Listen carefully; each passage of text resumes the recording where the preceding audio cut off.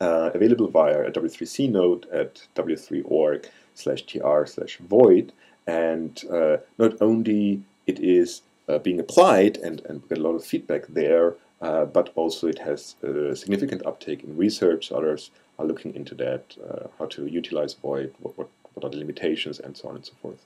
Essentially, what void allows you to do is describing data sets, including things like general dataset metadata, publisher, that's the license, and so on. Access metadata, for example, here's a SPARQL endpoint where we work closely together with the SPARQL working group, meaning that there is a SPARQL service description vocabulary that is perfectly aligned with void. Structural metadata in terms of logically partitioning your data set, describing link sets, meaning that you can formally describe how your data set is linked with other data sets, and also some advice how to deploy and discover void files. The next phase we suggest is the integration phase. And in the integration phase, we mainly ask in terms of what does the interlinking really mean, and one of the questions there surely is why going for the 5th star? So why setting the links, or why applying the 4th principle, the link data principle? Now imagine the following. You have a source database or source data set. In that example, I'm using the central contractor registration that has a list of entities, in this case companies, and has one column that talks about the city the entity is located in. And I ask you to map these entities, these companies, on a, say, Google map. What would you do? Well, you would look up the latitude, longitude of the respective cities. So, for example, Boulder in the first row in a geomapping service. Google provides that, or I'm taking here GeoNames as an example, and you would perfectly find the latitude, longitude there, and would be able to map that on Google Maps. Now, the next developer comes along, and the next, and like 10,000 people doing the same stuff, essentially doing this integration step over and over again. Now, you could argue the CCR should include the latitude, longitude in their data set, but they might not care, or it's not their core business to provide that, because for them it's sufficient to say that entity is located in Boulder, whereas GeoNames, actually, that's their core business to provide that latitude and longitude information.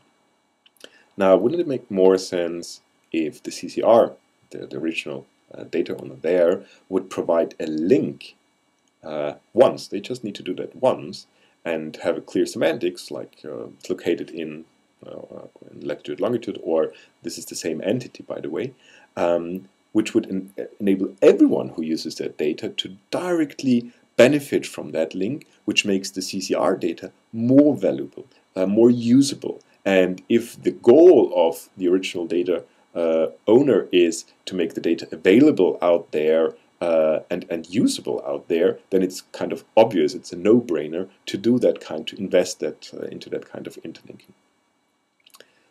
Which leads me to the more general observation that what the linked data ecosystem really offers you is a pay-as-you-go integration.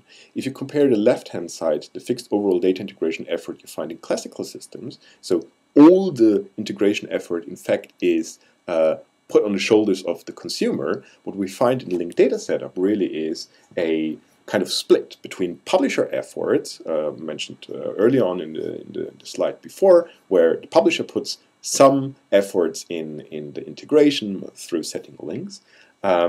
Obviously, still there is a need for the consumer to do some of the integration, but it also opens up the possibility for third parties to set links, including what we're doing here in the Lattice and a lot around the clock support action sponsored by the European Commission, which essentially deploys a 24/7 interlinking platform, the Silk platform, running on our cluster, on our dairy cluster down there, and including the support of easily generating the interlinking specifications, quality measures, and stuff like that. The sixth and last phase in the linked data lifecycles, again, what we call an auxiliary phase, is the use cases.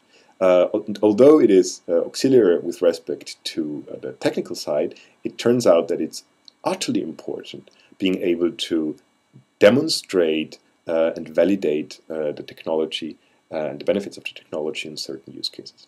What we've been doing in the last year, but more than a year, is in Ireland, in the e-government domain or public sector information domain, together with people from the Fingal County Council, from the local government management agency, with the Central Statistics Office, and only recently in the realm of the National Cross-Industry Working Group on Open Data, funded by Enterprise Ireland, to go after concrete data sources, turn it into linked data, building apps on top of that, showing that the linked open data really offers benefits in terms of economic opportunities, in terms of transparency, and so on and so forth. One of the examples is the so-called School Explorer that takes data from the Central Statistics Office, the Census data 2006, and data from the Department of Education and Skills, and essentially provides parents a kind of guidance in terms of what are the available schools in a certain area. And if you look there at the lower left corner, you will also see the nearby field, which essentially is the information pulled in from linked geodata, which is a wrapper around the OpenStreetMap that gives you a bit of an idea what exactly is related or close to the school you're currently looking at. Summing up, the linked data life cycles is a collection of patterns of phases we identified based on our experience in linked data publishing and consumption over the past years.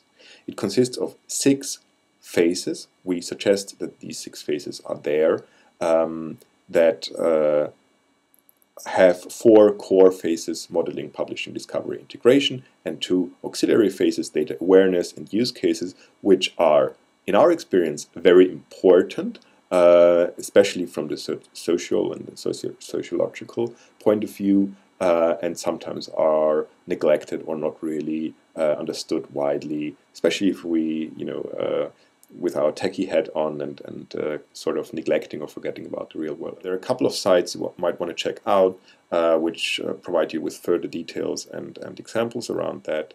And that was it. Thank you very much, and good night.